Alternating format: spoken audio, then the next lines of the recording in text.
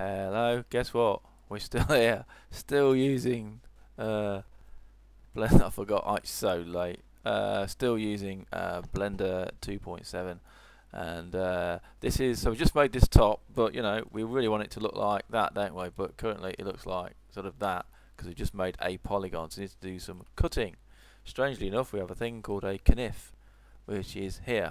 I say knif because it begins with a k, which is a K. Guess what the shortcut key is? Oh, I'm hovering over it, it's even telling you, look, shortcut key is K. I'll tell you something, I like this shortcut key for this, sorry, I like this tool. So, let's do that then. So, hit K, and we get this little do floppy thing. So, click on that, drag it out, bada boom, and just hit enter. We're cool. How's that? That's pretty cool. So we'll go here, we'll go K, clickety splash, and we'll go there. Okay, and hit enter. That's all cool. I'll go over here. This is the bit magic bit I like. So K, clickety splash, I'll go to here and press enter, and it's made of vertices. How cool is that? Loving it. I'll go over here, hit K, clickety splash, and hit enter.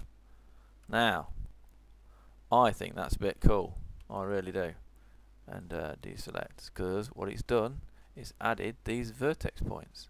So actually, as it crossed over, it put a vertex in. Pretty cool, I'd say. Pretty darn cool. And there you go. So that is the knife tool, or basically the cut tool. Yeah, pretty nifty. Can we do some crazy stuff? Can we cut in the middle of nothing? You've not tried it yet, you know. Press K. Let's go there to there to there to there to there, and hit enter. Oh, we can. There we go. And then we can go K. We can go from there to, I'd say, there to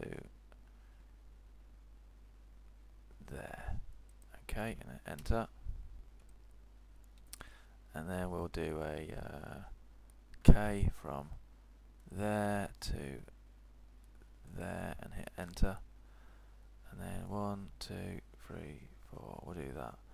And we'll do K from there to there to there and enter.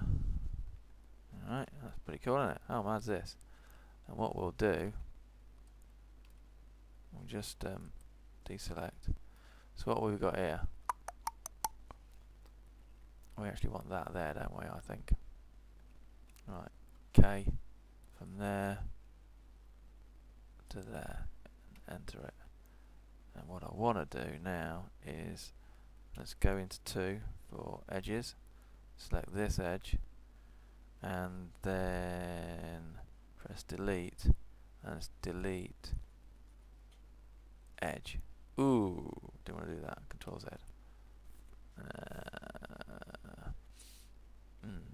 Okay.